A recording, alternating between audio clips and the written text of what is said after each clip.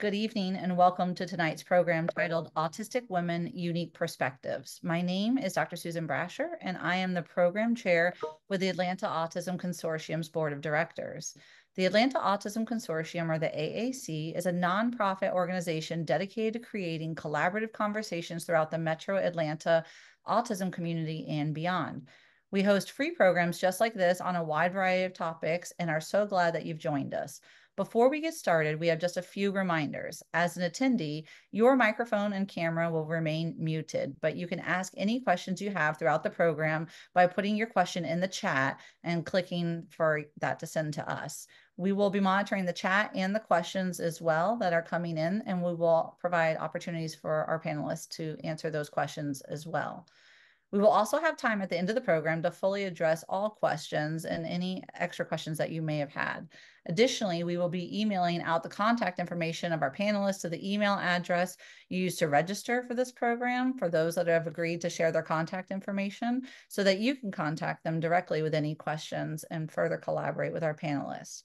Tonight, we have a great panel of these amazing young autistic women, and we are going to be moderated as well by Dr. Celine Saulnier. So I will pass it over to Dr. Saulnier, and then she will open up with a little bit of context around autistic women before our panelists will be sharing their questions.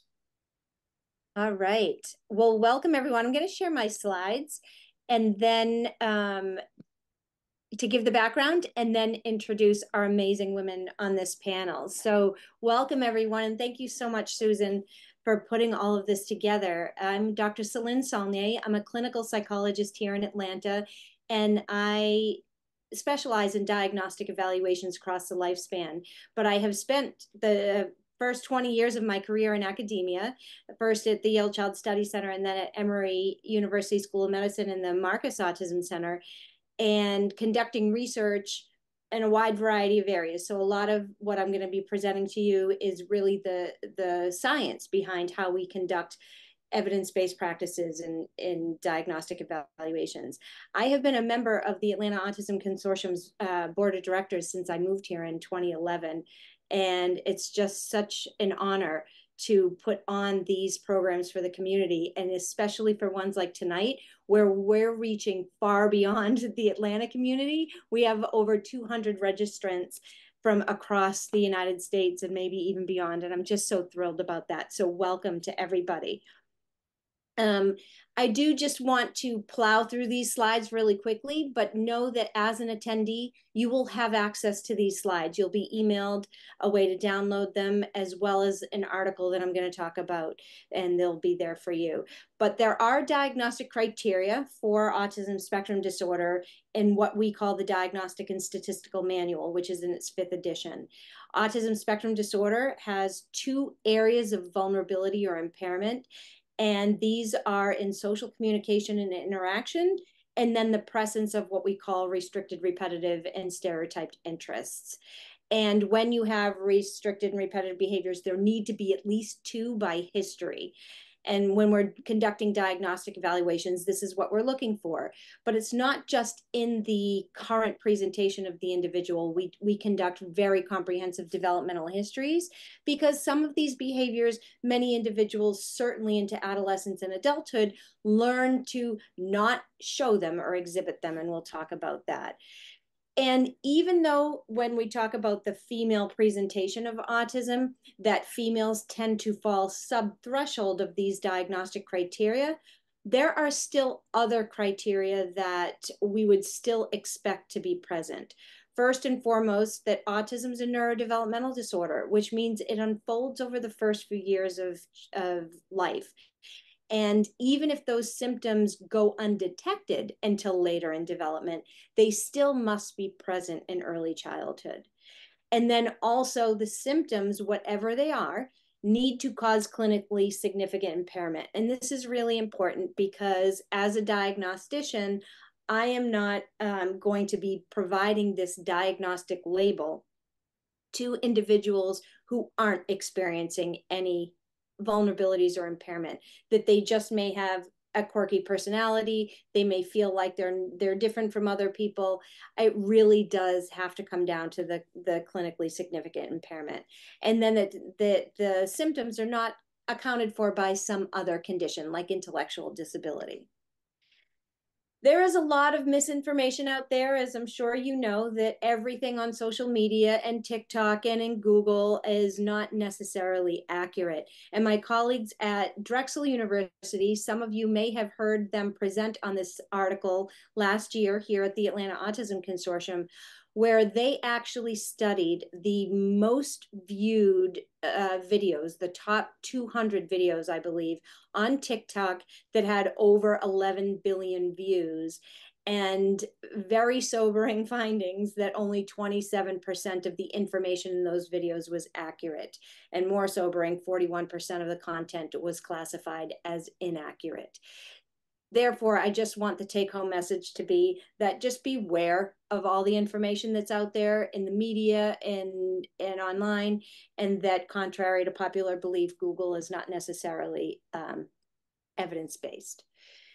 When we provide the diagnosis of ASD, we provide a level of functioning. There's level 1, which would be the most mild, but still the symptoms require support, that we're providing accommodations and recommendations for treatment and intervention, even if I'm diagnosing an adult for the first time. Then there's level 2, that's requiring substantial support. And then you have level 3. These are your most severely affected individuals. This is where many individuals who are minimally to nonverbal and or have global developmental delays or intellectual disability. These are the individuals that would likely need 24-hour care lifelong. And those levels are fluid. Those levels can change throughout development. So we're providing those levels based on the symptoms. So you can have a level 1 for your social vulnerabilities and a level 2 for your restricted and repetitive behaviors, or vice versa, but they can change over time. And the spectrum is very, very broad, and it has widened over the years. Now, in fact, just even since I've been in the field since the early 1990s, the diagnostic criteria have drastically changed. It used to be very narrow, and classic autism, the majority of individuals had co-occurring intellectual disability and language impairments. And the diagnostic criteria at that time required a history of a language delay to meet criteria for autistic disorder, for example. Whereas now, that has changed. There is no criterion that says there has to be a history of any cognitive or language impairment. And in fact, the majority of individuals across the spectrum today do not have intellectual disability or cognitive delays. And only about 25% have minimally to nonverbal levels of functioning. When we talk about levels of functioning, you've probably heard people say high functioning autism, low functioning autism, and everything in between. That's really talking about level of cognitive ability, and we try to move away from that terminology because it can be misleading. There are many high cognitive, high verbal individuals that are very impaired in life, and there are many individuals with cognitive and language impairments that are doing quite fine, and everything therein. But when you have cognitive impairment and language impairment, you may be more likely to have medical co-occurring conditions like seizures, cardiac defects, and maybe autoimmune issues. And when you don't have cognitive and language impairments, your co-occurring conditions may be more psychiatric, having anxiety, depression, suicidality. And these are things that we keep in mind when we're conducting diagnostic evaluations, because these would be the differentials, not to mention co-occurring conditions.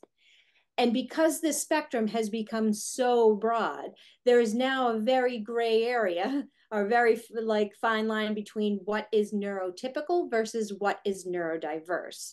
And that didn't used to be the case. Classic autism was almost categorical. You knew that was the disability, whereas neurotypical development, there was a much clearer delineation.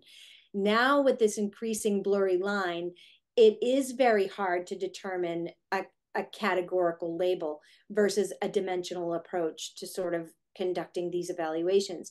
Yet what makes someone get the label and someone not get the label really comes down to clinical judgment. It really is my perception based on all of the information I gathered during the evaluation.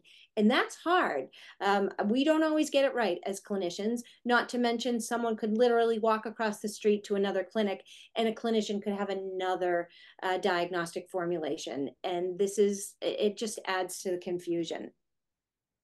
And then also something to keep in mind that there is a fluidity in how we're even using terminology in the field. That do we use identity first language, meaning it's an autistic person, the autism is who the person is, that's not disordered, it's different, or are we using person first language, which is it's an individual with autism. Autism does not define who the person is. When you look at it from a research perspective, that clinicians and practitioners and researchers tend to prefer the person first language, whereas individuals on the autism spectrum themselves, self-advocates, and even some parents and family members tend to prefer identity first language. However, that's not universal. So my advice to you is to just ask the individual or the group with whom you're speaking, what is your preference? And then use that language. And because we have such a large group here, you'll probably hear me interchange these and go back and forth between identity first and person first language. To update you on the current statistics of autism, the Centers for Disease Control and Prevention here in Atlanta do epidemiological studies every 2 years and tell us what the prevalence of autism is. And just this year, we now have 1 in 36 school-aged children will be diagnosed with autism. That's a lot. That's over 2% of the population. This is drastically increased since when I started in the field, it was 2 per 10,000. There are about 3 to 4 times more males diagnosed with autism than females, which is why we're all here. We're going to talk about those discrepancies.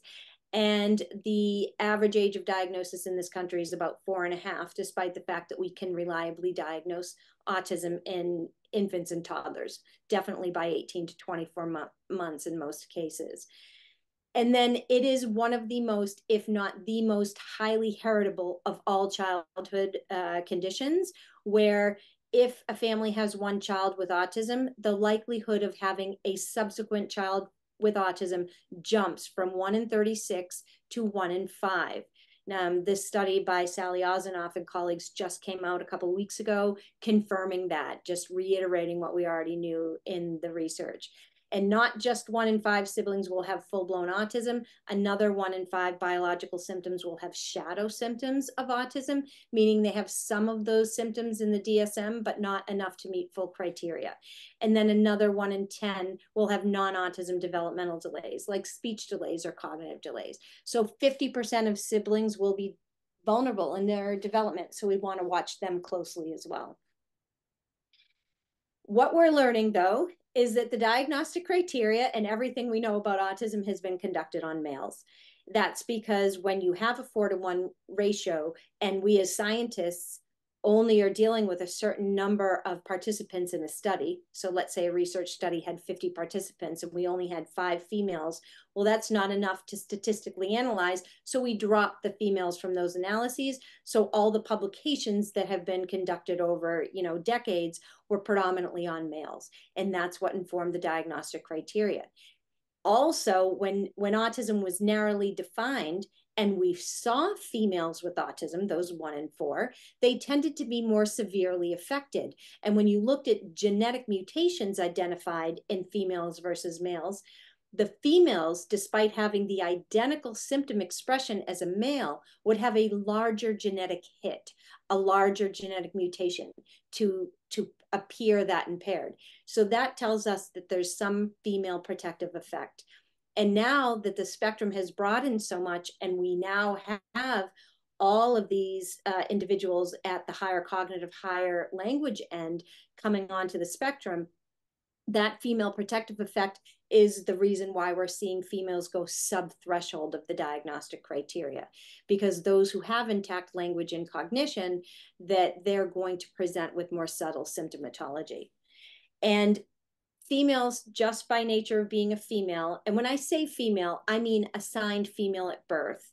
And we can get into the discussion if needed on why there happens to be a higher incidence of transgender in autism and a higher incidence of autism symptomatology in transgendered individuals.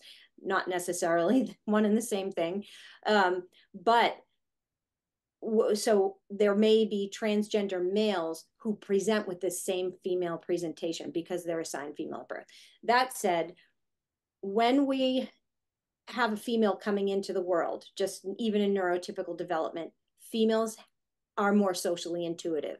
They tend to observe more. They tend to be more socially intuitive and aware of what's going on in group dynamics, etc. And because of that, even females who go on to have autism will be more observant. And if you're observing your social world more, you're modeling and imitating your social world more. So you might see more what's called masking and camouflaging. The females on the autism spectrum have enough awareness to know that they don't really know how to navigate the social interaction, especially as they get into those middle school and teenage years, but they are observant enough to borrow. So they watch videos of really current TV shows, or they watch other people, and then they mimic those behaviors in real life. And that's called masking or camouflaging. But what happens when individuals do that, and males can do that too, that causes a lot of internal distress. So what you'll end up seeing is a lot more anxiety and even depression and suicidality as a result of that effort of masking and camouflaging. And when we look at the diagnostic criteria, you're going to see that stronger social reciprocity. You're going to see a back and forth, a motivation, whereas the classic autism in males was described to be more socially aloof and withdrawn. You're going to see a lot more symbolic and imaginary play in females, where that tends to be more impaired in males. And this leads to misdiagnoses because clinicians will know the research on play and say, well, she was engaging in imaginary play, even with peers, so that can't be autism. What we tend to see is that the females might actually extend their symbolic and imaginary play way beyond when it's developmentally age appropriate. So you might see teenagers and even adults playing with dolls or My Little Pony or things like that. And then definitely having those masking and camouflaging abilities to observe and mimic. And then the restricted interests, the classic autism, when you look at the literature, it's objects and things, right? Trains and reptiles and Titanic and things like that. Whereas in females, it tends to be more people related or even animal related. It could be characters, animated characters or real characters, or it could be actual people that these females develop intense interest in. So that's more normalized. So again, teachers, people in the community, and even clinicians doing the evaluations can be like, well, her interests are just kind of like in things that all of the other girls her age are interested in. It's whatever TV show character, or it's whatever this. And that, again, normalizes what actually is a symptom. And then finally, I want to say that because this is such a newer area of research, there are a lot of us in the field that don't know what to do when we're diagnosing females because the research is just still evolving and research takes a long time. That I am bound by these diagnostic criteria in the DSM, but these females are falling subthreshold. So then it's my diagnostic. I'm relying on my knowledge and expertise to say, I'm going to give this diagnosis even if this person falls subthreshold, not just on the DSM criteria, but even on the scores of our diagnostic instruments like the ADOS, for example. And so what COVID did that was actually helpful in this regard is that it caused a paradigm shift when autism evaluations really require in-person assessment because you're dealing with social communication and interaction and assessing that in vivo. So what happened when COVID shut us all down, mostly the researchers, but definitely the clinicians as well. But researchers are bound by these evidence-based practices and gold standard measures that were only in person. So we all jumped on Zoom calls from all over the world and would have monthly calls on what do we do? What other instruments can we use? And what kind of, shifts can we make in diagnosis? As the COVID pandemic, kind of lifted, we as clinicians and researchers really felt that this was beneficial to us to be kind of having this group supervision on a monthly basis or a consistent basis. So we started developing work groups on other topics just so we could stay involved with one another on a regular basis. And there was a subgroup of us that decided to focus on females. And then in order to do this, we needed to include stakeholders. That's females themselves on the autism spectrum, as well as parents. And so I think it was probably about a year that we were discussing all the ways in which we can improve autism identification in females when we finally wrote a paper. And this paper was published in one of the most respected journals worldwide called Lancet. And we have one of our panelists tonight, Dylan Miller, was an author on this paper, as was another self-advocate, Marenike, and then we had two parents, and the parents were Alicia Halliday and Amy Kelly. So just goes to show you that when we are using everybody who is a stakeholder in this field, and we can all like put our heads together and say, from everyone's perspective, what are the needs here in identifying women from birth all the way throughout the lifespan, because we're missing so many of them. And so I made this paper available for you, and you'll have it in the Google Drive at the end. So with that, I'm going to bring it back to our panel, and I'm going to stop sharing here so that I can introduce everyone. We have Dylan and Laura and Kayla and Virginia and Chloe, but you don't want to hear from me. You want to hear directly from them. So I'm going to start we have a series of questions that we're going to ask the panelists, and they're all going to take turns answering. And then at the end of those discussions, we want to open it up so that all of you, and there are so many of you on tonight, which is very exciting, that you can contribute to the discussion as well. And then this recording will be made available to you on YouTube. So feel free to send the link to people. But to get started, because I know Dylan, I'm going to start with Dylan. I know many of the panelists, but Dylan, just so you know, I've known for, I want to say, over 30 years. I met Dylan when she was 3. So why don't you tell everyone who you are and your interest in autism and the age at which you were diagnosed. Well, hi everyone. My name is Dylan Miller, and I am 32 years old. So I was diagnosed with autism when I was 1, after my parents took me to a pediatric neurologist. So it was a very early detection, and that later progressed into high functioning autism, which I learned more about as I got older. And it was always fascinating to me.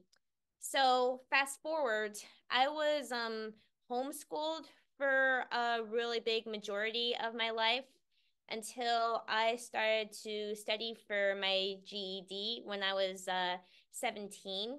And I earned my GED at Holyoke Community College in 2010, I believe.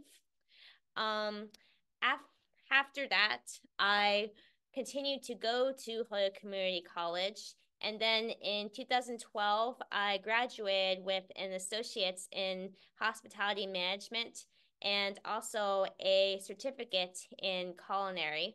And because I loved cooking so much, I went to the New England Culinary Institute in Montpelier, Vermont, and I graduated in December 2013. And then from there, I worked various culinary jobs. And currently, I am one of the head cooks at UMass in Amherst in catering. And I've been a head cook there for about 2.5 years now with an all-male team. So I'm currently the only woman that's in the catering kitchen. Thank you so much. That your whole history is just awesome. I love the fact that you're doing what you love. All right, I'm going to pass it on now to Kayla. Hello, everyone. My name is Kayla Rodriguez. I use identity first language. So I am an autistic woman, and I'm also identified as partly non-binary. So I use she, they pronouns. So I'm an autistic woman and non-binary person with ADHD. I'm autistic and have ADHD. I was initially diagnosed with PDD, which is now known as being autistic, when I was 3 years old. I think it eventually evolved into Asperger's syndrome, but I don't use that term anymore because that term's kind of been, you know, it's a problematic term. Last year I was re-diagnosed as autistic at 27 years old, which is the age I currently am. I love to write and I love video games. I also love to be an advocate. I am the Executive Advisory Board co-chair of the Autistic Women and Non-Binary Network alongside Marenike. So Marenike is a good friend of mine. And I am part of the Women Enabled International U.S. Alliance, though I am here representing myself. And I recommend if you guys are interested, I could send you the websites for those two, Women Enabled International and the Autistic Women Non-Binary Network, because they're really great organizations, and I'm really glad to be a part of them. So, yeah.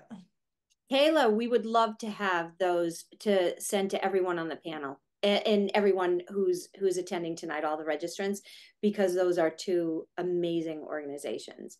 And you mentioned a very important thing that I should probably educate the registrants who don't know, but Asperger's syndrome, a former subtype that's subsumed under the autism spectrum now. Asperger, the researcher, has been found to be associated with Hitler and the Nazis. So even though the subtype is very important to know about in our history, the label Asperger syndrome or Asperger's disorder is something that's kind of going by the wayside. So thank you for bringing that up. You're welcome. Can I share? I'm sorry to interrupt, but can I share the websites in the chat? Of course. Okay, I will do that now. Thank you. But because there's so many people, if they get lost in the chat, we will also make them available in the Google Drive. Okay, great. All right. Thank you. Chloe, you're up. Hi, my name is Chloe Cich. I'm 28 years old and I prefer identity first language, so an autistic female. Although I don't really have a preference, but today I'm feeling spicy and I'm just gonna do autistic female. But basically, I have autism, I have spina bifida, I'm hard of hearing, I have ADHD, and I have PTSD from my spina bifida. And I love to do a lot of advocacy work. So basically what I've been doing is I do the Women with Autism group that I was introduced with, and that's how I got connected with Dr. Brasher and Laura and Kayla and, all those people, and the Atlanta Autism Consortium. And then also, I am really into, I did an echo with Dr. Brasher a couple of years ago. I am a part of the Spina Bifida Association's Georgia, Tennessee chapter, and I'm an adult advisory board member for them. I help, we're kind of rebranding our chapter right now because the Georgia, Tennessee chapters merged during COVID because we used to have like one Georgia, one Tennessee. And also I'm on their walk and roll planning committee, and they have just been, so blown away by everything that I am going to be featured in their newsletter that's going out to all their doctors and their clinicians and stuff. I'm currently doing a study right now with Indiana University. and it's about creating a bowel and bladder app there's a bowel and bladder app that they made for kids with spina bifida, but they want to tweak it and make it available to teens and adults. So I'm on their planning committee, as well as some other adults with spina bifida, to talk about that. I am also going to be in a documentary for individuals with autism, through one of my lovely connections named Laura. She posted it out in the Women with Autism group, but it's basically about a guy who, his name was David. He had autism, and it's known as the 22-year cliff, where once you turn 22 years old, schools have to stop providing services to autistic and disabled individuals. And then it's like, where do you go from there? And basically, you know, this documentary, Ben and Karen are basically the producers of it. Ben's Karen's son, and Karen is, you know, just their mom, but they're like doing all this. And David tragically passed away 2 years ago in 2022 of a seizure. And they were considering like tabling whether they should continue to do it or not. And they decided to do it to honor his wishes. And me, like, I'm in the documentary. I've been given camera equipment and I filmed myself. I also, on, you know, another topic, I film YouTube content, and I do a lot of like content on YouTube and stuff like that, just sharing out and about my experiences in my life. You know, my dad passed away 2 years ago, and I basically didn't know I only had one best friend who was neurotypical and able-bodied, who had gone through the same experience that I did. And she was very, very helpful. But I want other people to be educated, because I literally, throughout my whole lifespan, have had to do this work all on my own. And I, you know, some of it my parents helped me out with, because, you know, they were able to get the help. But, you know, because of the denial and stuff that my dad had, I literally had to like go through all of this myself, and having to like pick up pieces and file for this and file for that. I was actually on the phone with Social Security, and I was actually delayed. We were supposed to meet at 2:15, but she was 2 hours late, and only to find out that I need to get myself a lawyer. So it's just stuff like that, you know, that I like to share about. And also I should say, my I have a brother with autism as well. He prefers the term Asperger's. I do not prefer the term Asperger's, because I want to pay respect to my Jewish friends, because I have a lot of Jewish friends, and I don't want them to feel offended or anything like that. So I'll just say that he's autistic. But basically, with my journey of autism, so you know, something was detected in utero through my mom's OBGYN. She had gestational diabetes and stuff. And then at 2.5, we found out that I had spina bifida. And then, you know, through that, you know, because we didn't find out right away, my neurosurgeon told my parents to not teach me how to walk, because we weren't sure if I was going to be able to. And in the meantime, teach her something that she can do. So my parents taught me my colors, letters, numbers, and shapes. And I became keenly interested in that kind of stuff. And my 3rd grade year, I ended up being diagnosed with ADHD. And then my 4th grade year, I ended up being diagnosed. My parents paid out of pocket for me to get diagnosed by a psychoeducational person.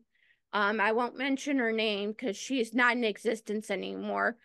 But she said I had borderline pervasive developmental disorder, not otherwise specified, PDD-NOS, which is what Kayla had. And I was always told, though, by my parents that I was autistic. And I, kept on going out through life just fine, blah, blah, blah. And then I tried to apply for family support services here in Georgia, and I was rejected because I was never diagnosed autistic in the first place. So I was like, moo. So I went to my parents, and they were, we then went to my therapist that I was seeing through the Emory Autism Center, and she said that I was never diagnosed autistic because she took a look at my eval, and she said I was borderline PDD-NOS and not actually autistic like we had thought. And also, she never used the ADOS on me, which is like the gold standard. And therefore, I was never diagnosed autistic. So I got reevaluated through the Emory Autism Center, and I ended up being diagnosed with autism. And they said if Asperger's were still a thing, which again, I don't like that term, but I would have Asperger's like my brother. Um, And yeah, that's basically my whole story. Sorry for the novel, but No, I Chloe, like that that. is wonderful. And thank you for sharing all that and your organizations and your YouTube, because we're going to put that in the chat and also make that available to everyone. And I love that you're feeling spicy. I hope a lot of us are feeling spicy. So I also want to mention too, I don't mean to interrupt, but my mom had always suspected too that I was autistic because she used to be a special needs teacher, but my dad was in denial. And I feel like I feel comfortable sharing that because, the worst thing that can happen is I get struck by lightning because, he's dead. But I mean, I just want to share that because I feel like it's so important because I feel like some parents can probably relate to that kind of stuff, you And know? you know what about the subtypes? Because prior to 2013, the DSM Mm. category was pervasive developmental disorders, under which there was autism, but then Right. the catch-all PDD-NOS, not otherwise specified. And that was because the individual didn't have the full criteria for autism. And then there was Asperger syndrome. What the research showed was there really was no differentiation between those three subtypes. The only thing that determined who would have a different subtype was the clinic doing the diagnosing. That was the only thing. So that's why they did away with the subtypes and made autism spectrum disorder one category. And then everything would fall under that, which is why PDD-NOS is now autism spectrum disorder. So both you and Kayla. And it's interesting that both of you have co-occurring ADHD, because they do have such overlapping symptomatology that it's been controversial of whether or not those two conditions can actually overlap. But I want to bring it on to Virginia. Would you like to go next? Yeah, I'll go. Well, first of all, I'm just really happy to be here and having the opportunity to tell my story a little bit. One thing that I've learned in my journey is that like the lived experiences of others are so crucial when it comes to trying to understand and navigate a lot of this stuff. So my name is Virginia Jack. I also use identity first language. I am an autistic woman, and my pronouns are she, her. Um, Kind of similar to Dylan, and it's really funny that you mentioned that because we haven't really had a chance to connect before this, but I also was was homeschooled kind of on again, off again in my childhood. And I think that my personal journey feels a little different. First of all, to answer the question about diagnosis, I am a late diagnosed autistic woman. So I was diagnosed 2 years ago when I was 32, and I have autism level 1 and ADHD, and then other stuff too. But essentially, it took me so long to get diagnosed because I just had so many other things that demanded my immediate attention or ability to sift through before I could even get to this level of understanding about myself. So I grew up in a very like controlling and religiously controlling home, and there was a lot of abuse, and there was a lot of just you never really knew what you were going to expect in terms of like day to day. So there could be an explosion one day in terms of an argument, or something you could do could set off one person, and then the next day it wouldn't be an issue. And so I think that in terms of my ability to understand myself, I really used masking as a survival tool to just be able to get through the days. And so on top of that, there was also like a lot of religious trauma associated with that too. So, a prescribed way of moving through the world, of showcasing yourself, of portraying yourself to others. And there was a lot of rules that you kind of had to follow or expected to follow. And then between the homeschooling and everything else, it just kind of, I always felt othered in some way, but I never knew, I just always assumed it was those different pieces. And I ended up moving out of my home when I was 19 because things had just gotten to a point where I didn't feel safe staying there anymore. And I knew that I needed to get out. So I also got my GED and got my associates at my local community college and just in liberal arts. But, and then after that, I was putting myself through school for my undergrad and working full time. And so in between ages 19 and 22, I was, kind of staying with different friends and their families. At one point, I was sleeping on a couch for a year, my friend's apartment. I'd been with my boyfriend for 4 years, and we had ended up building a house together and got engaged and got married. And so there's just a lot of like big life changes that had happened, and a lot of different roles that I had to show up and fulfill. And honestly, looking back, I don't even know how I went to school full time and worked full time. Like I know that was just like teetering on the edge of burnout. And I think afterwards I really was experiencing a lot of burnout. But after that, I ended up going through a divorce and going through other like personal challenges. And so when I was in therapy, and I've been in therapy since 2014, working through all this stuff, there was always like these specific things that I just couldn't seem to change or make much headway on. And they were always about routines and systems and habits and like social dynamics, and just kind of feeling like I never really understood how to make changes, or like I knew where I wanted to be because that's where everybody else seemed to be, but I didn't seem to be able to get there. And so it wasn't until, TikTok had been mentioned already, but it wasn't until 2020 when me and so many other millennials got on TikTok, and my algorithm like immediately moved me to neurodivergent TikTok. And I will agree, there are a lot of creators and videos out there that are way too generalized and provide way too, like there's a lot of lack of specific experiences, or you just have to like moderate the content that you see online and just take it with a grain of salt. But the lived experiences were really helpful for me because I was able to learn a lot about myself that I was in the process of unlearning and really trying to find answers for after my divorce. And being able to hear about autism in this way, and ADHD, and even the other like co-occurring conditions such as like auditory processing, which is something I also experience. It just made me feel so validated, and it made me feel really seen, and it made me feel like I wasn't broken.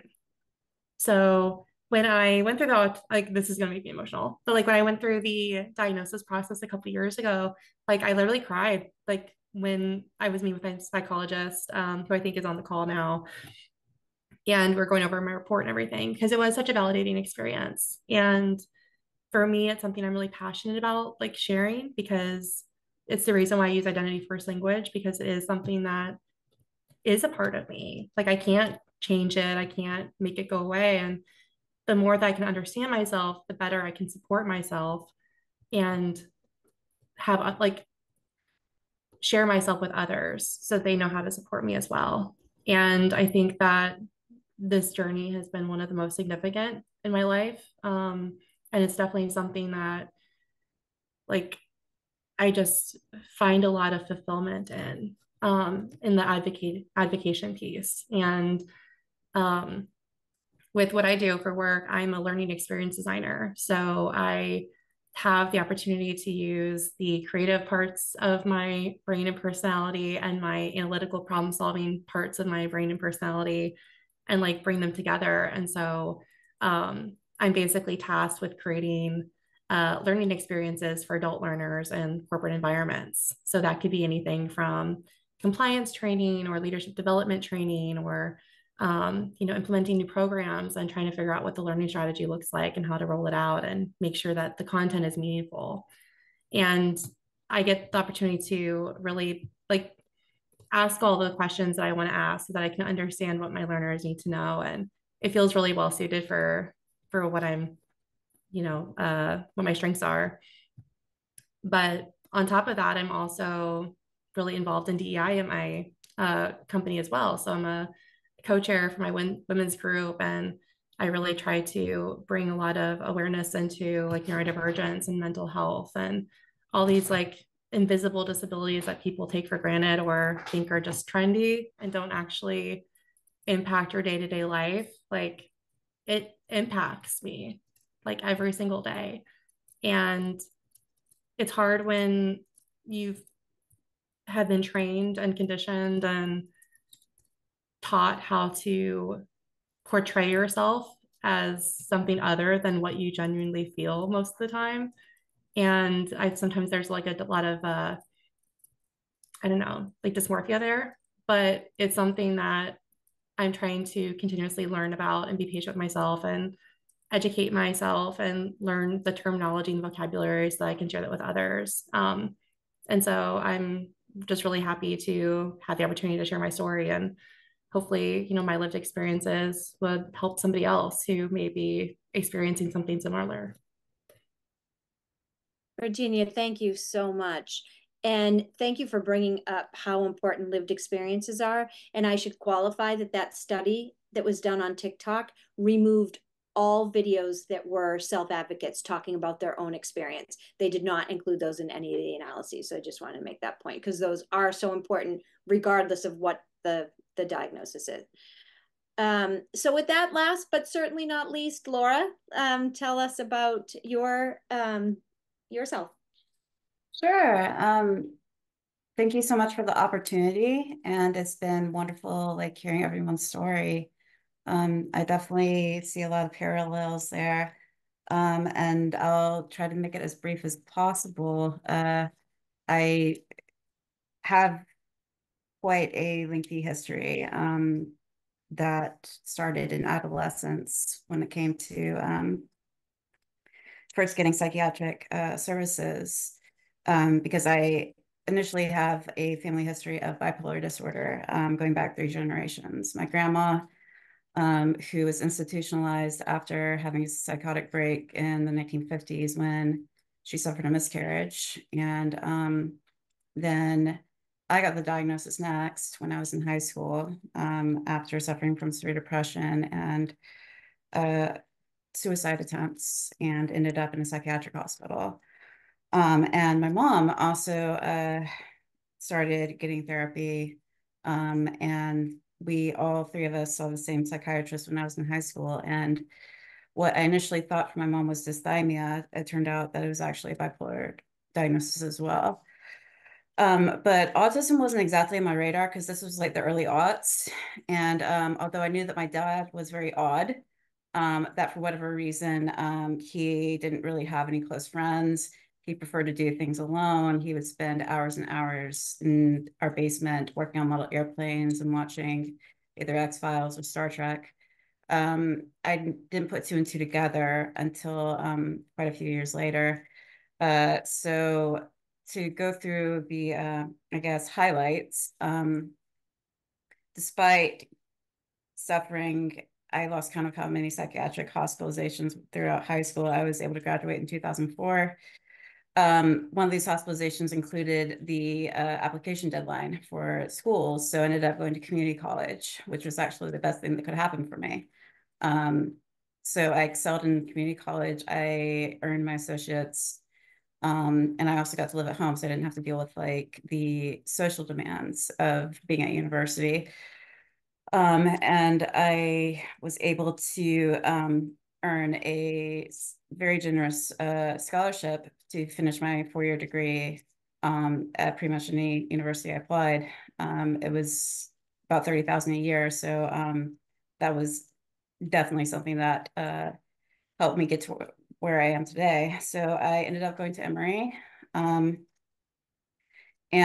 I love the academics. Like it was the most intellectually stimulating environment of my life. And I formed very close connections with some of my professors because I found that they were much easier to relate to. But when it came to the social sphere, just, I, I didn't know what to do. Like it was something that I was wholly unprepared for.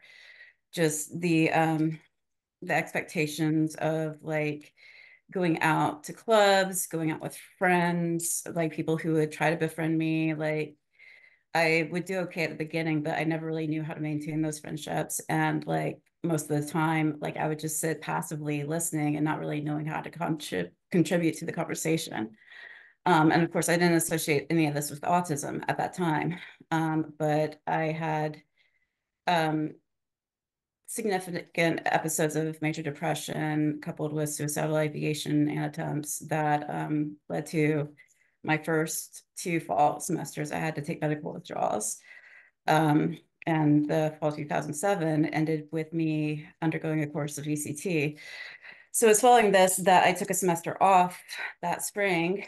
And it was at this time that I went back to seeing my psychiatrist that I saw throughout high school. And he suggested, I think you might be on the autism spectrum. And he recommended that I start going to the Emory Autism Center. So that's where my autism journey began. And I met the person who has become my boyfriend for the past nearly 16 years. And he was like the first close relationship I ever had, and kind of really, pulling me out of my shell, because it was okay for me to talk to him and not have to fear about, being judged or looked at funny if I misspoke or if I stuttered or any number of things that would be really hard for me to handle in social environments with people that I don't know that well.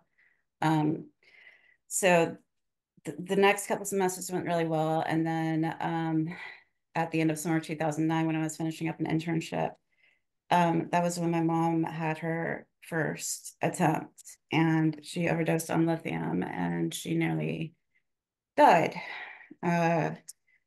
So that kind of derailed everything. And I should have taken the following semester off. I didn't, just because like it was hard where I grew up. Like I do love my parents. It was very hard to live with them. Like we were low or lower middle class. We were not a family of means, and both my parents suffered with hoarding. So it wasn't a home environment that I wanted to be in. And also just having to witness the complications that my mom had after her attempt. Like it was too much for me to bear. So I tried to power through that semester, but I fell apart at the end of it, and I ended up making a very dangerous attempt on my own life, which necessitated disciplinary action because of the nature of the attempt.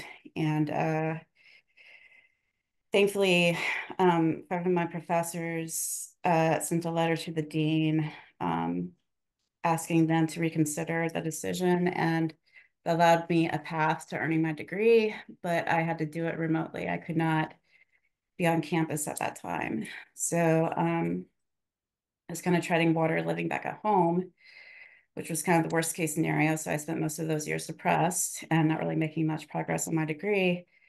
And then in January 2014 was my mom's second attempt, and she did die.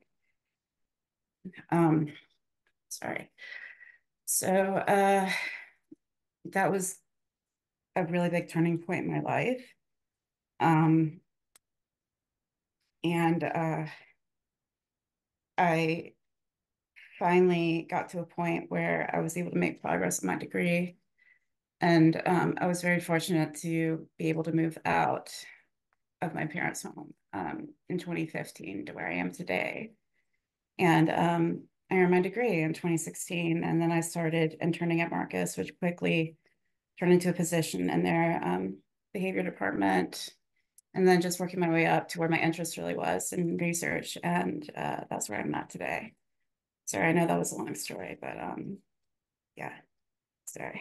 Laura, can I just commend you and all of the other panelists for your bravery in sharing your stories right now? I'm blown away because I know I wouldn't be able to sit here and tell that story. And you are helping so many people. I am sure, as hard as this is, it's resonating with so many people to realize that you're not alone.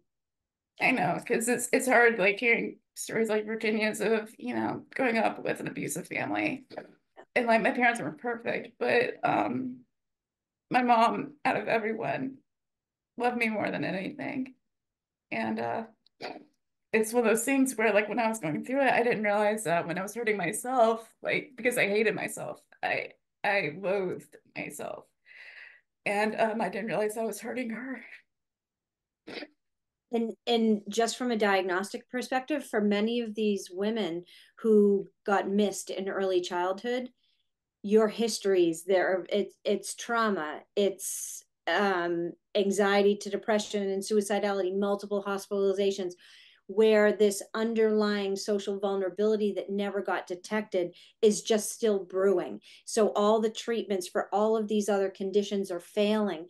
And that's when it comes to you know, whether the individual themselves finding neurodiverse, you know, someone on TikTok, or a clinician saying, maybe think about this, when it resonates, what maybe autism is the underlying thing here that, you know, is getting missed. And so that's just such a telling story.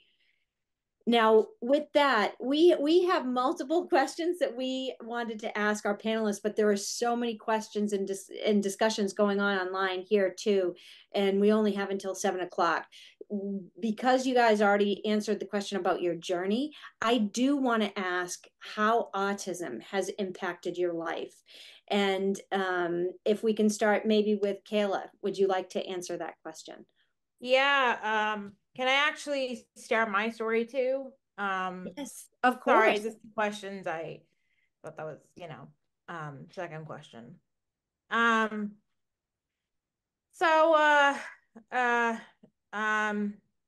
after I was diagnosed, well, okay, background. I was born in New York, and my mom and dad got divorced when I was 3. Around the same time, I was diagnosed with PDD, and I was put into ABA, which I don't remember any of it, but I do not recommend ABA. I'm very against it for several reasons. If there's one thing you could take away from me today, just please don't put your kid in ABA. You know, and you know, there's a lot of information about why ABA is bad. And I don't want to spend the whole time telling you all that, but just know, like, please don't go to ABA for your autistic child or anyone. But I was only in it for a short amount of time. I had a pretty good childhood until I was 8 years old. And when I was 8, I was diagnosed with type 1 diabetes. And then the next month, I moved to Florida, and I started getting bullied in school until I got bullied until around like sophomore year of high school. And you know, I had to really, you know, I only knew in this whole entire time, I only knew one other autistic girl who was also the only autistic person I knew in general, you know, in school. This was like, you know, the 2000s, the early 2010s. So there wasn't really a lot of information about autism, and especially autism in women back then. And then I had to mask and be invisible. You know, I was like, I had to pretend to be someone else so that other people would like me. And I felt like I had to be invisible so I won't be bullied. It got to the point where I had to be homebound, and then, you know, I went, you know, and back when I was in Florida, I had a stepfather who ended up being abusive. He groomed me. And you know, he was an alcoholic, and we made out, and you know, and then I moved to Virginia, and I still had trouble with bullies in school. And you know, and then so yeah, and then I moved to Georgia about 2013. And then I had a traumatic time because my after my grandma died, my stepfather I mentioned, he sexually assaulted me.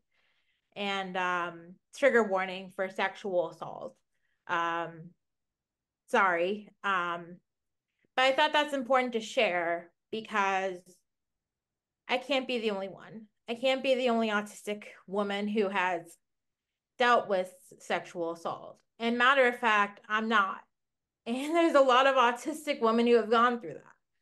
But there's no really preventative measures taking place, or like there's not, like, the thing is that it's been 11 years, I'm still struggling with it, and it's like terrible, you know. And it's like, why can't there be something about autism and trauma, you know? There's not a lot of research about that. So yeah, I was sexually assaulted, and he's not in my life anymore, thank God. But that was really hard. And then I went to a different school, and they couldn't take me anymore, so I went to a GNET school. I had a lot of meltdowns in my senior year of high school because I was sexually assaulted when I was 16, and I had, you know, my senior year of high school, and I was just having a lot of meltdowns, and they basically gave up on me. And they put me into a GNET school, which I didn't know was a GNET. I didn't know what GNET was at the time, but like basically GNET is like it's really insulting, you know?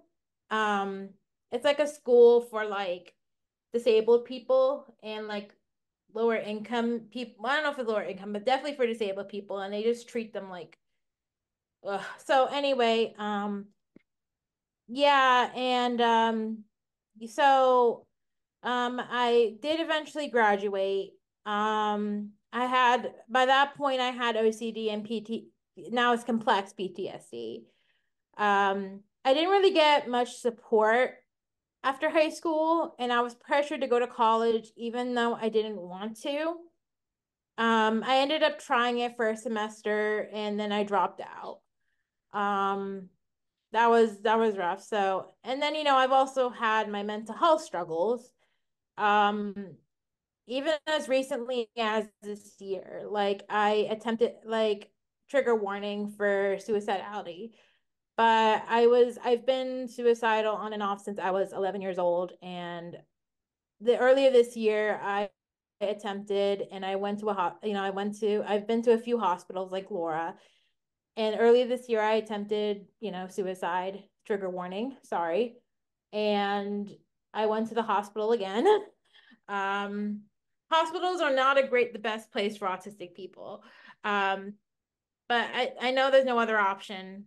Like, you know, you have to keep someone safe, but it could get better for accommodating autistic people and people with disabled people in these settings, you know, because disabled people can be mentally ill too, you know. So, but yeah, so after I tried college, I found what was then the Atlanta division of the Autistic Self-Advocacy Network, or ASAN, when I went to their Disability Day of Mourning they were hosting. Sorry, I joined that group, and then I learned about autism advocacy for the first time. I then did 3 advocacy training programs, including LEND.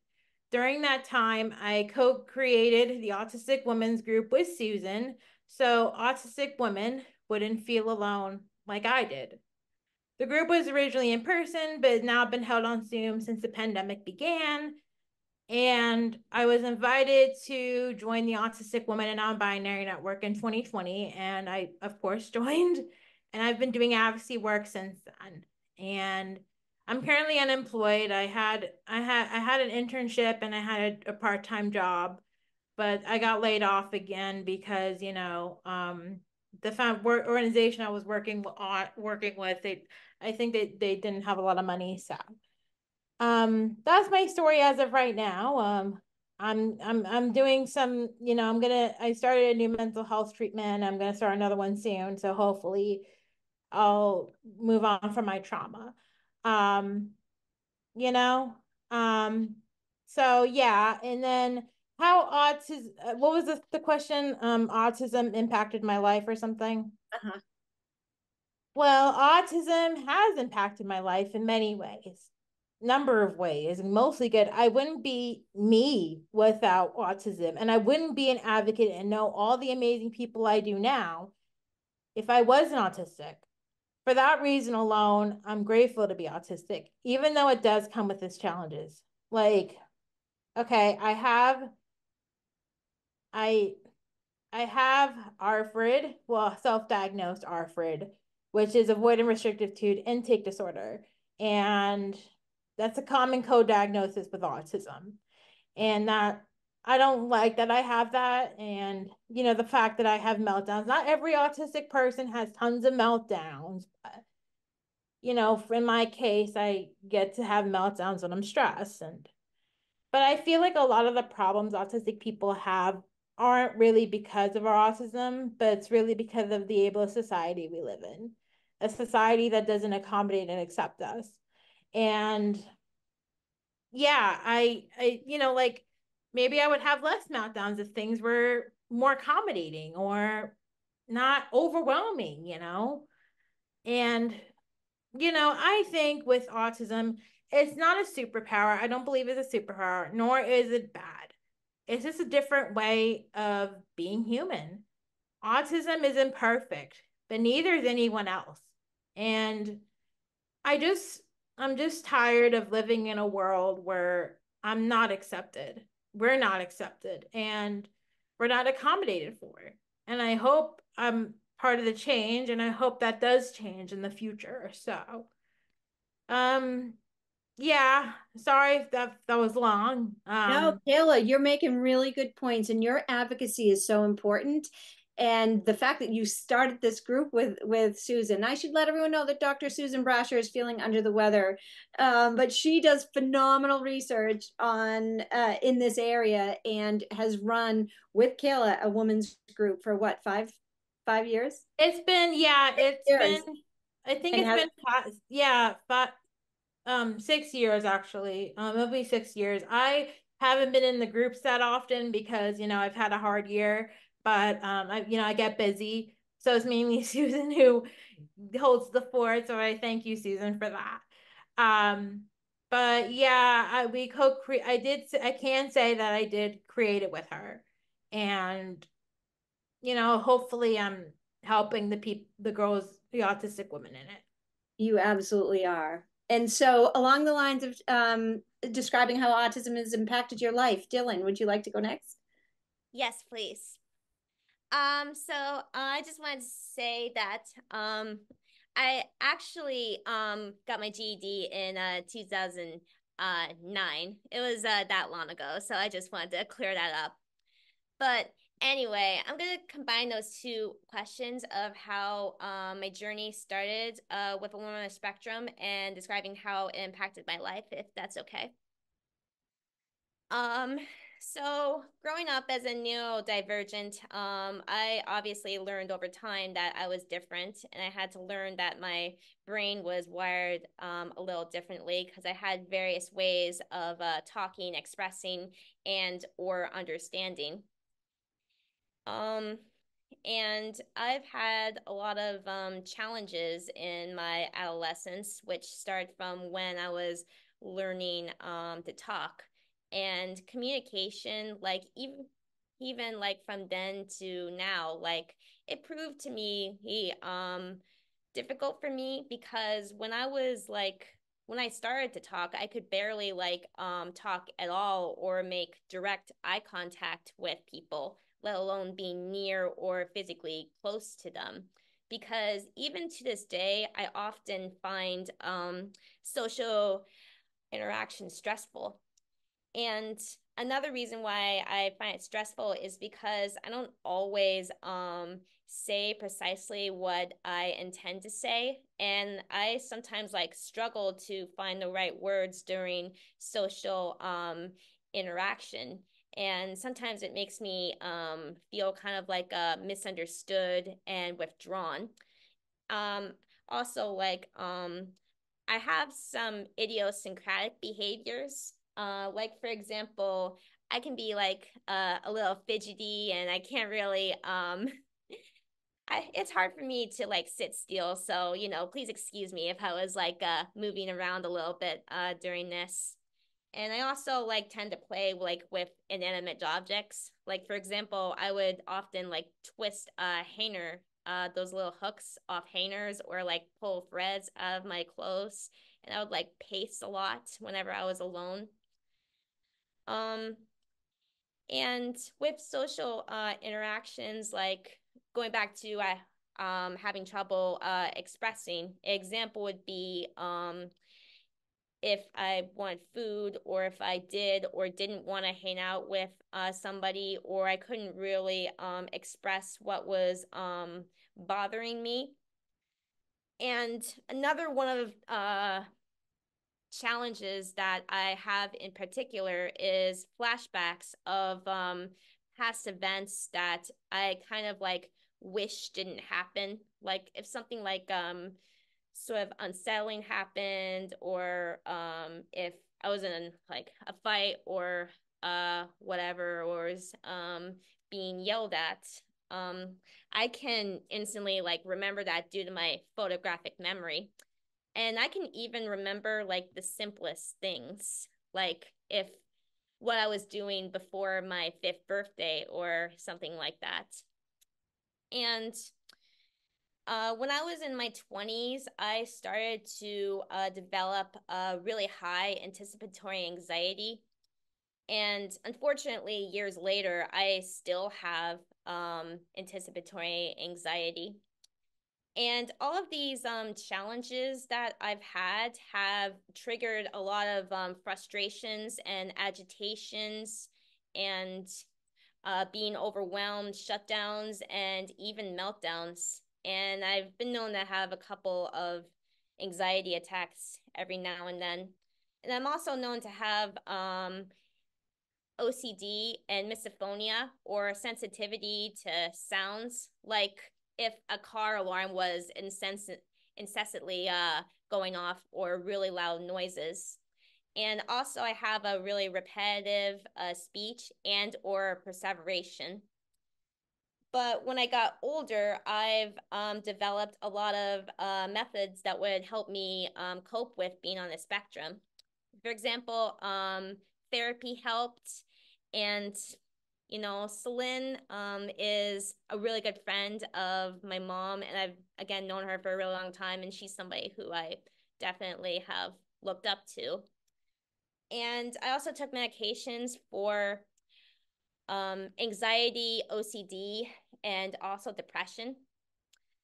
I was able to overcome, or try to overcome, my misophonia by thinking about or listening to music if I was in a crowded area, or I was trying to fight against other noises. So basically I was kind of fighting sound with sound, in if you will. And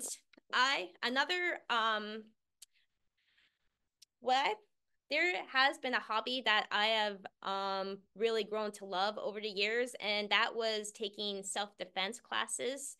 And that not only helped me overcome my discomfort of being touched, but it also helped me to unwind. And also, when I was a child, I used to volunteer in colleges and universities, such as Boston University and Yale, with studies in autism. and a group of researchers have evaluated me, and that helped them to upgrade their research in autism and other developmental disorders. For example, they would have me read this book, which I remember was about like a swarm of frogs that would like literally go flying throughout the night. But there weren't any words heard in that book. So I basically had to narrate the book based on what I found in the illustrations. And there's also like been this kind of stereotype with women or girls in general. There's like a misconception that we're like a lot more sensitive like than men or boys, like especially like there's a misconception that we're especially more sensitive if we're on the spectrum or whatever. But honestly, like I think that everyone has some amount of sensitivity in them. And some people like are entitled to wear their heart on their feelings are on their sleeves, or they're really like in touch with how they feel and how others feel. And something like that, or any like other vulnerabilities we have, like it should never be used against us. And what I particularly feel about all of this is that currently women and girls are getting a lot more recognition of being on the spectrum. And we're now like speaking out, and we're advocating for ourselves as neurodivergent, because they obviously like have just as much of a say in things, and like are just as capable as boys or men. And for me, even though like sometimes like talking about my autism can be a little touchy for me, because I don't like to feel judged or about it, or to feel like misunderstood for it. I feel like that I do have like a responsibility to share my life stories and to advocate, because I would want to bring more awareness, and also to help like other women or girls who have gone through like similar experiences that I have. And hopefully like what I say, like sharing my stories and my coping methods could help them in a way, because at the end of the day, like just as much as men and boys do, women deserve to like have as much treatment and research and attention. And that's why I think this discussion like is so pivotal, because I feel like it's a stepping stone for that. And it's so important. I love how you shared how you participated in research, because we wouldn't be anywhere in this field without the individuals and the families participating in research. That's how we know what we know. So it's just a testament to you and everyone who gives their time and effort there. And so, Virginia, how about you? How has autism impacted your life? Yeah, I think, I mean, obviously there's positives and negatives, just like anything else, there's the duality there. It's been really difficult to try to find systems and routines that work for me, especially being an ADHD girly, of having autism and ADHD, and trying to like figure out, okay, what does my brain need today? Dopamine, great. Routine, great. Nothing, okay, well, today's a crapshoot. So it is really like I have to be very patient with myself and give myself a lot of grace, even though I am operating in an ableist society and trying to produce to the quality and the quota that is expected of me. And so that part can be really, really hard. And I've experienced burnout so many times, and trying to recover from burnout is the worst. And I'm really trying to be mindful about my capacity limitations. It's been hard. I have a lot of money issues because budgeting and finance are things that I just can't seem to find a non-neurotypical approach to that works for me. And so that is something that I'm continuously working through, but has always and probably will always be a bit of a struggle. I am a creative, so as my job and also just for hobbies, I paint, I write, I do photography, I sing, I do a little bit of everything. And I think that my autism and my neurodivergence has allowed me, this is actually probably more of my ADHD than anything, like getting excited about a new hobby and picking it up and investing so much money and time into it and then being like, okay, what's the next thing? But like, I'm not afraid of failing. I'm not afraid of trying something and not being good at it. It's just the act of exploration and curiousness. And I think for me, my autism, and I put this in a comment in the chat, has like really allowed me to see things differently than what I'm learning and recognizing a lot of people see when they walk through the world. I think it's made me a more creative and like kinder, more inclusive human. I have a very strong sense of social justice and was always getting in trouble growing up because if something was wrong, it was wrong. And I have been able to adjust my black and white thinking and allow myself a little bit more of that curiousness to kind of drive that conversation or to approach different perspectives or people with a little bit more curiosity. I'm also really interested in psychology. So like that's another rabbit hole hyper fixation that's kind of helped kind of shape my outlook on a lot of things. It's also helped me with myself a lot too. I don't know. I think it's just like anything, right? It's like especially like since we're all here and we're, women or, non-binary or whatever we are identifying as in that term, it feels like there is just so much intersectionality with everything, and especially with neurodivergence or the invisible disabilities. Like it's already difficult walking in the world in one capacity, and then when you have all these other layers and other filters and other like dials that have been turned to where it kind of customizes the experience a little bit more, it's harder to navigate because there's more trial and error involved.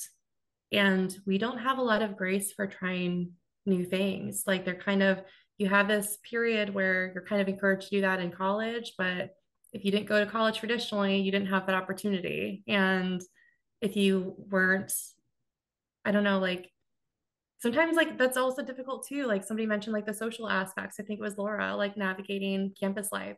I was so excited to go to school after being homeschooled and gotten my GED that like I felt like it was strong main character energy. I'm just like walking around with my books in my arms and there's like leaves falling down. I'm like, I'm a college student, but I didn't know where to eat lunch.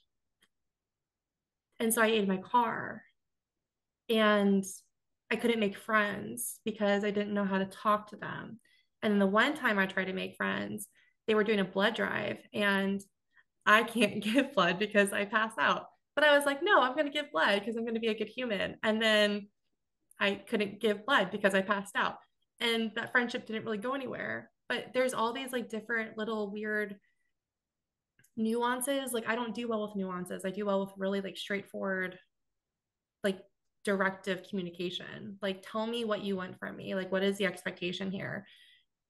Don't use jargon, don't use like flowery sayings, just like tell me what you want from me, because I'm going to spend hours trying to decipher things and then come up with a direction that I'm supposed to be moving in, only to find out that it's wrong, or for me to come back and be like, okay, well, I need more clarification. I mean, I've been labeled argumentative and combative in the workforce because I just have more questions, or I don't understand, or this doesn't seem like the right approach. And it's not always up to me to make that decision or decide where we're going or why we're going this way. We just have to go that way. And that's something I have to like really work on, because I like simultaneously need to understand the whole thing, like all the pieces involved, but you don't always have that luxury. So long story short, it's affected me in so many different ways. And it's just a constant learning process. Well, Virginia, I would just love to say that you're saying, well, I don't know how to, to change myself to address those needs in the workplace, for example. How can the workplace change to accommodate neurodiversity, and that's one of the questions. They like, can how start, can be... just to respond real quick, they can start by educating themselves and not putting the responsibility on the people with disabilities to justify their needs. That's something that they can start doing. Awesome. That's all I'll say about that. We could have a whole discussion just on that. And Susan, we probably should, thinking, because we only have 5 minutes left. I can't believe how fast this went by. But I know we had so many other questions that we wanted to address, but if I can jump, just so we have some variety in the questions, Chloe, what would you like the audience to know about women on the spectrum? Okay, I'm also gonna kill two birds with one stone here, which is an idiom, meaning I'm gonna do two things at once, because someone had mentioned in the chat, it was either the chat or the Q&A, and it's an anonymous attendee, but they were talking about let me try to find it. What are the success stories of women who had autism caught early? And I want to talk about like, nobody, like Kayla had mentioned, I'm going to echo this, but nobody's perfect. And with women on the spectrum, and with anybody on the spectrum, really, but just because, they don't do, and this is something I've had to learn, because I felt like, in my opinion, my dad never, like, he always had this, like, you need to do it this way. You need to do it that way. You need to get a job. You need to do this. You need to do that. And I kind of felt like he wanted me to act typical, per se, and because of the denial. But just because I don't do the typical things doesn't mean my life is perfect. So one person's definition of success could be, wouldn't be the same for somebody else. So like Laura's definition was, she went off to college and she now works for the Marcus Autism Center, and helping others that are just like her. And my definition of success wasn't going to college, but I found my tribe, and my special interest happens to be like spina bifida and stuff, like, because that's a long story, but I really got into it and I met my tribe there, and that's how I became an advocate, and that's how I became invested in all these different panels and like advocating on Congress for Till on the Hill. And that's my success story. And my success story does not involve a degree, but that doesn't make it any more different. And no one's success story should also be judged as to whether they were diagnosed early on or later on in life, because I thought I was diagnosed early on in life, but I live, to me, a perfect life, and the life that I have always wanted to live, ever since my dad passed away. But I feel like, again, that shouldn't be, success stories are different. And I'm thinking, and this person can correct me if I'm wrong and call out my bluff, but I'm assuming that it's a parent and they want a little bit of hope. Like, they got the doom and gloom saying, your child's going to be a vegetable. Your child may never speak. Your child's nonverbal. But that doesn't mean that their life can't be perfect for them. And parents, I feel like, and I'm sorry if I'm derailing off the tracks here, but I feel like parents, they're given that doom and gloom, and it's like a gut punch to the stomach, or like a soccer ball's just been thrown at your head. And then, you fall down and you wake up and you feel like you're in some sort of like nightmare or whatever. And it doesn't have to be a nightmare. You're individual, even though life may be different. It doesn't make it any less perfect. And your success stories, like your individual success stories or my success story, is going to be different because autism is a spectrum, and just that kind of stuff. So I'd like to know, like people to know in conclusion, that autism, not everyone on there, it's a spectrum. So success is measured differently, but autistic individuals also mask like women. And masking is like what Celine talked about earlier, where we hide our autistic traits to fit into society. And I remember basically, I would mimic what I saw on TV, and Lord knows I got in trouble for it because some of that stuff was inappropriate. Thanks a lot, autism. But anyway, that was sarcasm for anyone that doesn't pick up on that. And then, basically, just stuff like that, because we camouflage, I feel like that's kind of overlooked in the assessments and stuff. And also, there were autistic females back then. It's just like that block game that you played when you were a baby, where they had all the different shapes. It was trying to like fitting a square shape into a triangle, because,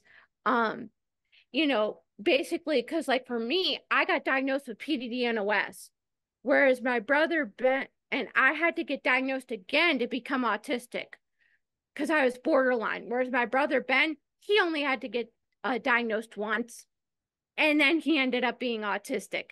So it may take a couple of tries for women to get diagnosed.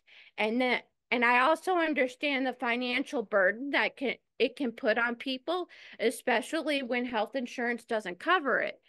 And I would like them to know that self-diagnosis is completely valid, but just be sure not to use TikTok as your only like source, and seek out actually autistic advocates, seek out like autistic organizations like the Atlanta Autism Consortium probably has like a bunch of stuff on there. I want to share out about my autism diagnosis eventually, but we are capable. Our life may not be perfect to what your standards may have been, like, oh, my baby's going to be captain of the soccer team, she's going to do ballet, be captain of the debate team. It probably won't be that, and that's completely okay. Someone's path doesn't define their worth. Anyways, I think I'm rambling on. I'll stop. No, that was fantastic. I love your passion, and it's coming through, and everyone in the chat does too. And you have so many great things to say. All of you do. We're over time, but Laura didn't have a second chance to answer a question. I just want to throw it out to you, Laura. Any last words to everyone?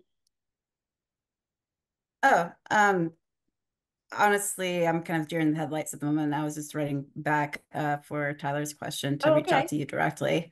But Well, yeah, I second the people here. Sorry, I was listening and also writing in. Yeah. Oh yeah, no, But, answering the questions is just as important because there are so many people here asking. And Dylan, you had one more thing to say.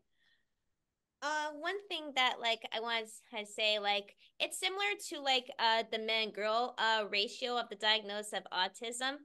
I'm someone like who has either been the only girl or one of two or three girls who has either been in my classes or the various jobs that I've worked.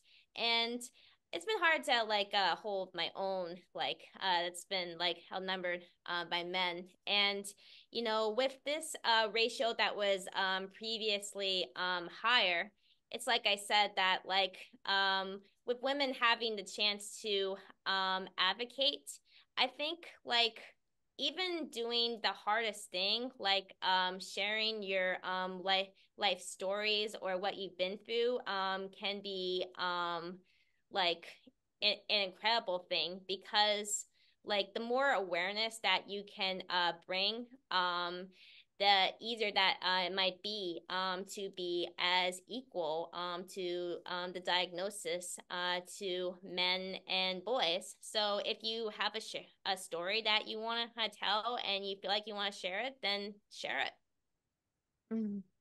Thank you, And I Dylan. actually, oh, sorry, and I actually thought of what to say, that an autistic life is very much worth living. I didn't think so when I first got the diagnosis, but it was a very long journey to get to where I am today. And I thank God that I'm here. I thank God that I'm who I am. And being an autistic woman is part of who I am. It doesn't necessarily define me as all of me, but it's a very important part of me. And I would not be myself without it. So for that, I'm thankful. That's awesome. And just knowing that every individual has strengths. And I think when we're talking about conditions, disorders, what disabilities, whatever you want to call it, that people focus on that being a negative. These are symptoms, so they're negative, and looking at weaknesses, and they're not. So many of these characteristics are unbelievable strengths, and you are all showing them tonight. And I'm just so grateful for all of you being here. I just have one thing. Well, 4 quick things. Please don't do ABA, number 1. Please don't support Autism Speaks and all right, Kayla. organizations that support, like want to cure and, prevent and treat autism. Try to diagnose autistic people of all genders. And the last thing I'll say is, please accept us and listen to us.